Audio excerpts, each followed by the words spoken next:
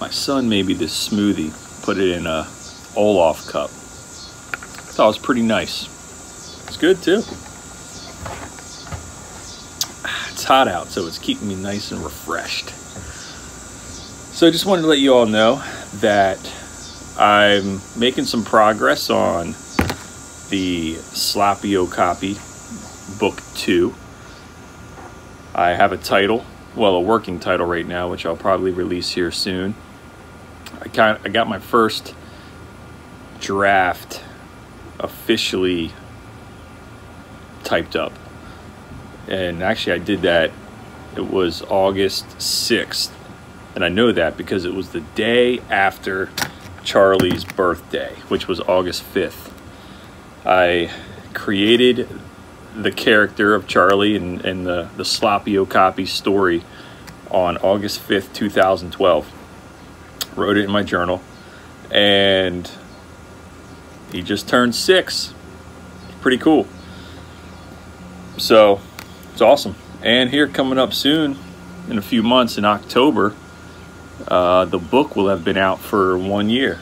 So Charlie's 6. The book's not quite 1 yet, but working on book 2, and I'm gonna be going back through the draft, making some changes, and then send it to my editor for her to mark up for me.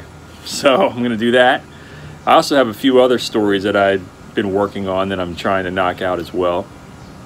So I'm trying to dedicate time to spend on each one, okay? And that's hard for me, as I've stated before in a previous video. I'm good at getting it like 80% done. It's taken to 100, which is tough for me. So I'm trying to stay disciplined and scheduled and making it happen. You know, I don't know what the answer is for getting things done when it comes to writing. There's people who do it all sorts of different ways. I do know one thing. I started out thinking that I could only write when I was inspired. And I quickly learned, after being told by my mentor, Claire, that writing is something like 90% perspiration and only 10% inspiration. And she challenged me and she said, go back and read what you've written when you were inspired, and then go back and read what you wrote when you weren't inspired, but you just put the work in anyway, and you won't be able to tell a difference. I was like, no way, that can't be true. Well, I gave it a whirl, and sure enough, she was right. So that's my encouragement to you. If you're trying to write, you know, yeah, you might only be waiting for you to be inspired when you're going to go sit down and write.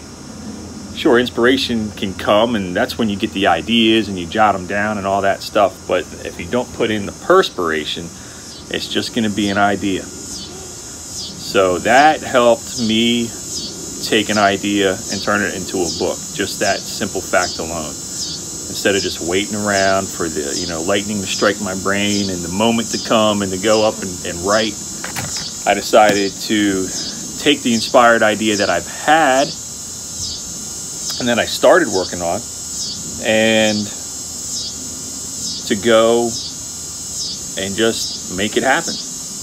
And I'm really glad I did that. So go write. If you're someone who wants to write a book and you're waiting for inspiration, ain't gonna happen. Just go write. I don't know if you could hear, the cicadas are pretty loud. And it reminded me that I recently wrote a poem for the Salisbury Zoo. At their story time, they were telling me they were going to have the animal of the week was going to be a cicada bug. And they said, hey, like they were trying to find like a poem or a story about cicadas to tell the kids. So they kind of challenged me. Can you write a poem about a cicada? I took on the challenge and I wrote a poem. So why not? I'll go ahead and post that poem in the comments below. It really just kind of came to me as I sat down and forced myself to make something up about a cicada. So check that out. Check out our social media sites, share the video, check out the book. See you next week. Who, what, where, when? Looking for clues till it all makes sense. Left, right, up, down. So many answers to be found.